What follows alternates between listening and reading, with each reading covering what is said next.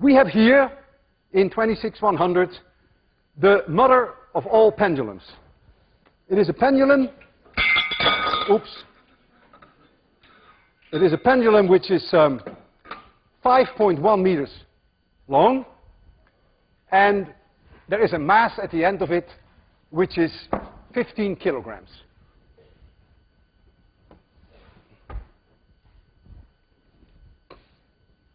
The length is 5.18 meters, and the uncertainty is about 5 centimeters.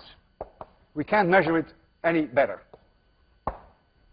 And the mass at the end of it, which doesn't enter into the period, is about 15 kilograms. The period, which is 2 pi times the square root of L over G, if you substitute in your length of 5.1 meters, you will find 4.57 seconds. 4.57. Since you have a 1% error in L, you're going to have a 0.5% error in your period, so that is about 0.02 seconds. So this is my prediction.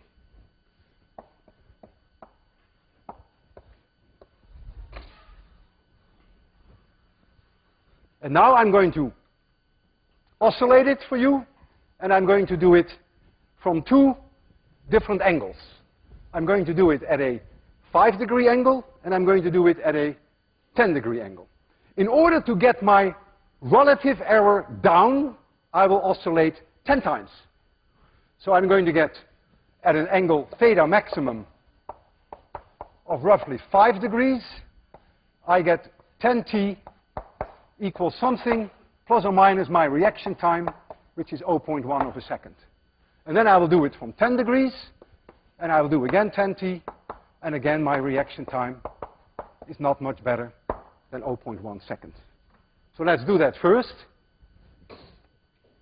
I will move this out of the way, because if that 15 kilogram object hits this, that is not funny. All right. 0. I have a mark here on the floor. This is about 5 degrees, and this is about 10 degrees. I will first do it from 5 degrees. I will let it swing 1 oscillation, and when it comes to a halt here, I will start the timer. That's for me the easiest. But I count on you where it comes to counting. You ready? You ready? You sure? I'm ready too. Okay. Now keep counting, and don't confuse me again now. You're completely responsible for the counting. So all you have to tell me is when 8 or 9 is coming up. That's all I want to know. Don't even bother me with 3. Don't even bother me with 4. Just let me know when I have to get in position for the final kill.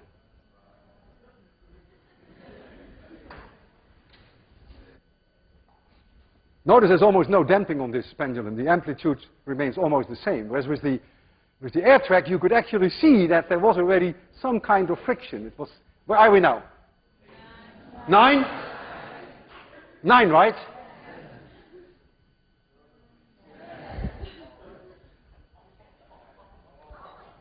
.70. 45.70, where's my chalk? 45.70. What was my prediction? Yeah! Now we do from 10 degrees. And I want to show you now that the effect on the angle, if you go from 5 to 10, is small. So small that you cannot measure it within the accuracy of your measurement.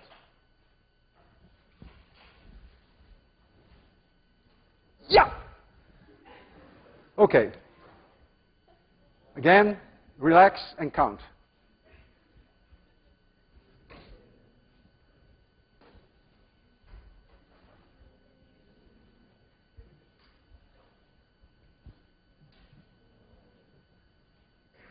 Ah, nerve-wracking. Ooh. Where are we now?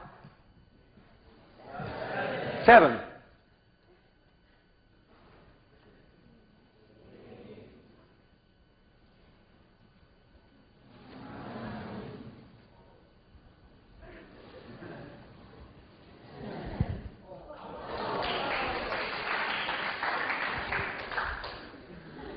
Did you expect anything else?